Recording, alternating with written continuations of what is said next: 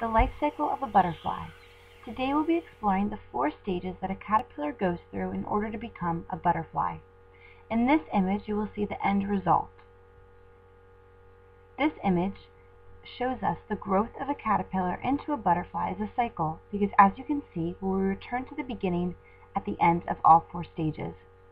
The first stage is the egg stage, which is where the female butterfly attaches the egg to leaves, stems, or other parts of the natural environment. The female pays particular attention to where she places the egg because once the egg hatches, it is pivotal that they are located to their natural food source. The egg shape is determined by the type of butterfly that has laid it, and inside there is fine ribs as well as microscopic structures. Within 5 days' time, the egg will hatch, and the caterpillar will emerge. This stage is the larva stage, which is described by the worm-like appearance. The caterpillar can have black, yellow, or orange stripes. During this stage, we will see the caterpillar eat an abundant amount of food. Their growth is so large that they often shed their skin due to this growth spurt. The next stage is the chrysalis stage, which otherwise can be seen as the hibernation stage.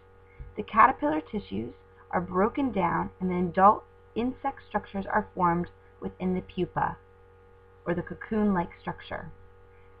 The pupa are meant to blend into the environment as to protect the cocoon and the butterfly from predators.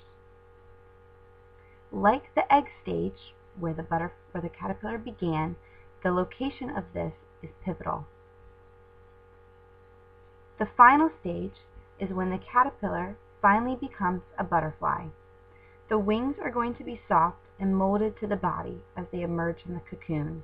The blood is going then to be pumped through the wings, which will allow them to fly. This stage is characterized by reproduction, or mobile stage, in which the butterfly needs to find other mates in order to reproduce, as well as a place to migrate to in order to create a community. They only live for a short amount of time, so it is pivotal that they find a mate in order to reproduce. I hope by exploring these 4 stages, you've gained a better understanding of the life cycle of a butterfly. So next time you look at a butterfly, consider and appreciate its simple beauty.